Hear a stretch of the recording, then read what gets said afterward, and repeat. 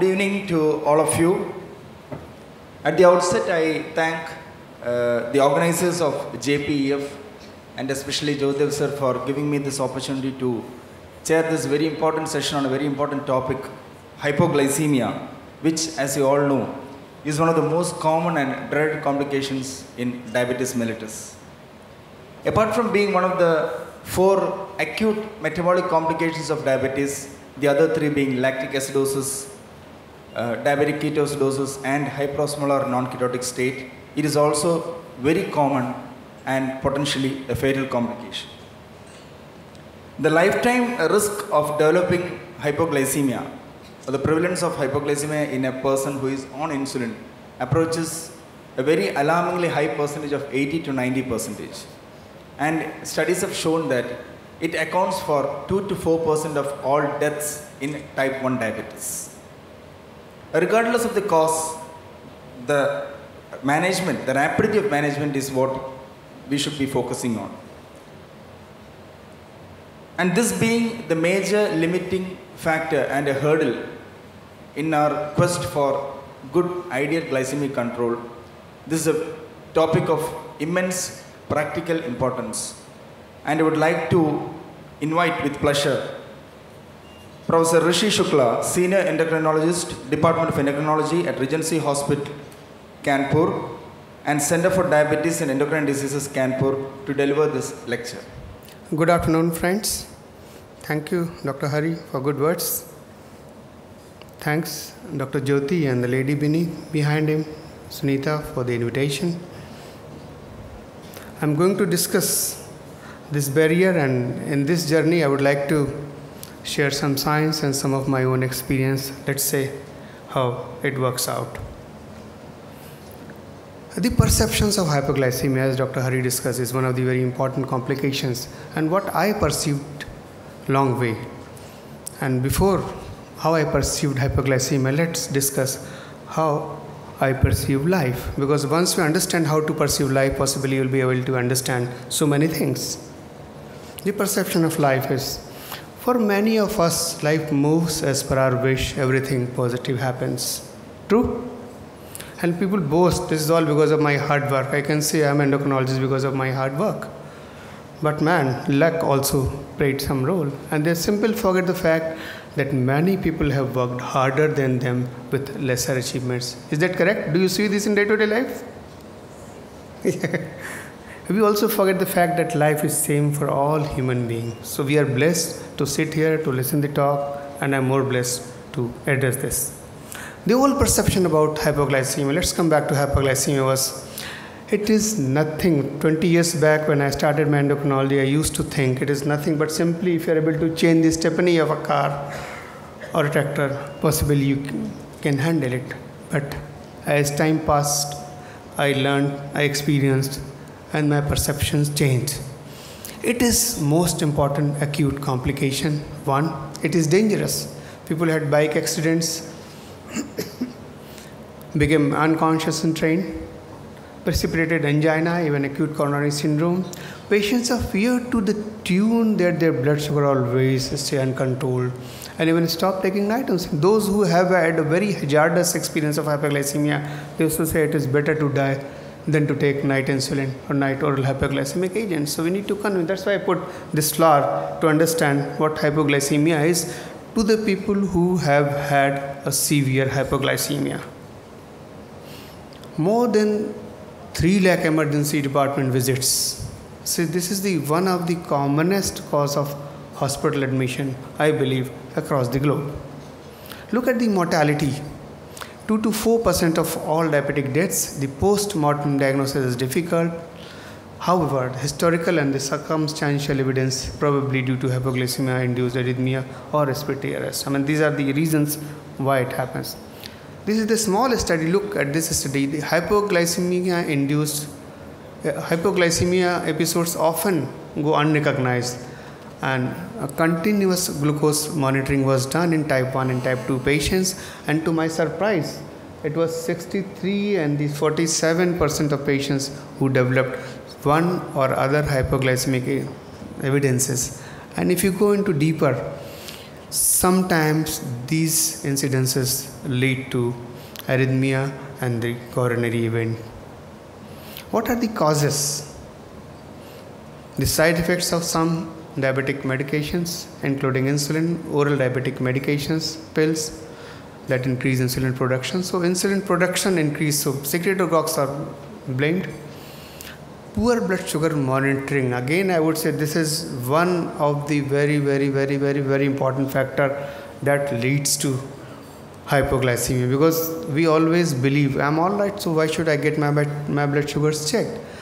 And one fine day you are found unconscious in your bed. So this happens very frequently, and this happens, see, we learn out of experience. If some diabetic has not developed much problem, he starts handling his or her diabetes on the basis of experience. So please encourage your patients for monitoring. Then meals or snacks that are too small, delayed or skipped.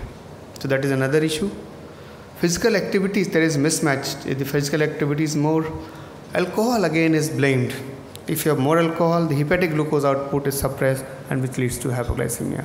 Other causes may be critical illness. The hormonal deficiencies, I have seen adrenocortical insufficiency in association with diabetes. This is what I wanted to focus.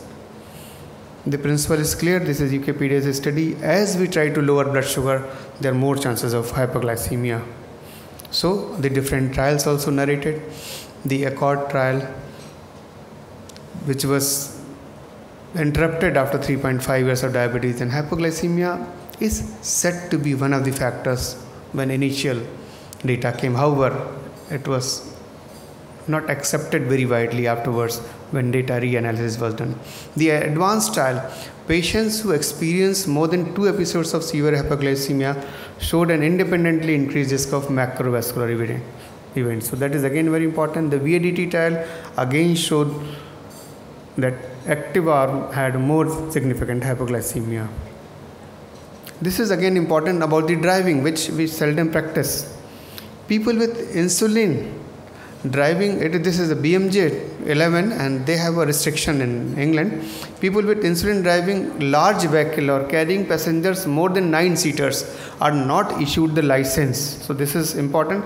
And if hypoglycemia, this line is again important for everyone. If hypoglycemia is experienced during driving for anyone, the driver should stop vehicle. 1.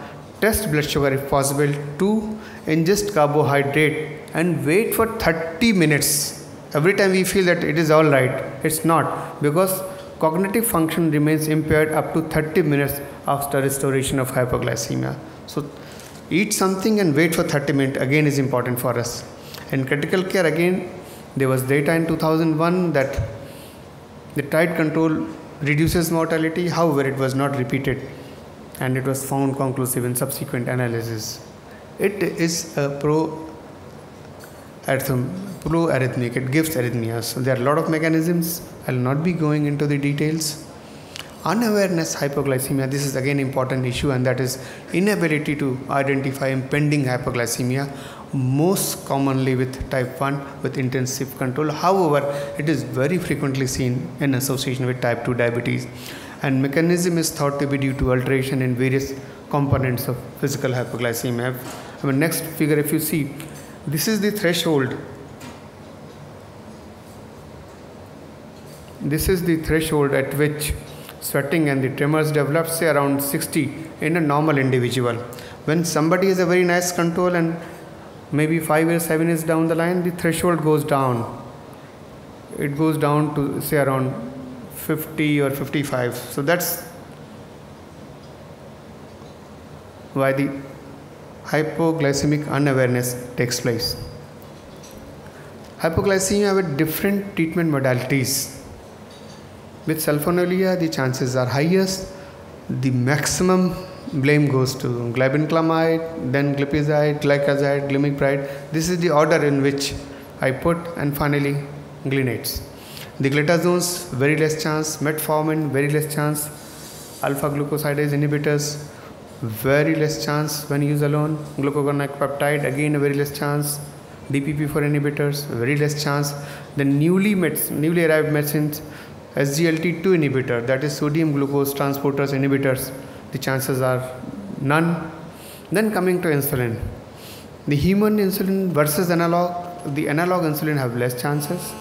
The multiple subcutaneous injections versus AMPM injection, the multiple subcutaneous injections have less chances, and multiple subcutaneous injection versus insulin pump, the pump has less chances. And now the one we have moved one generation ahead, the regular pump versus the latest pump available, which has got a feedback mechanism, the chances are essentially negligible. So we have remedies. Is it possible to control diabetes without hypoglycemia? We can hypothesize and we can make some efforts. That is, use less sulfonylurea, number one. Newly detected diabetics, this is one thing for sure, that when diabetes is detected in a newly individual, it is easy to maintain with very less hypoglycemia, easy to have a nice control. Only thing is we need to make these people understand. Then early use of insulin with metformin or metformin plus DPP-4 inhibitor, chances are very good, very less chances. Insulin pumps, I have briefed you. Now we have pumps that have a feedback mechanism. So it is working like a semi-pancreas. Then blood sugar monitoring, again I put the emphasis, we must always encourage our patients to do blood sugar monitoring, because it is one tool that takes care of so many things. I'll be moving faster. Then lastly, we can avoid hypoglycemic prescriptions, that is Lantus 20 at bedtime and Humalog 50 thrice a day, like this Dimacron, 2 sulfonylurea to be prescribed together. And again the most important thing is spend 5 minutes with patient, inquire if he or she knows about hypoglycemia, and just ensure can they handle themselves. This is very important tool to avoid hypoglycemia. And the key message is, it is impossible to avoid over treatment, since this can result in rebound hyperglycemia. So once hypoglycemia has happened, avoid over treatment. However, happiness lies in a small thing, that is brief your patients that you can do something good by taking small care. At times big things are not all that good. With this, thanks a lot for your kind attention. Thank you. This is Pamela Anderson, I think all of you can recognize.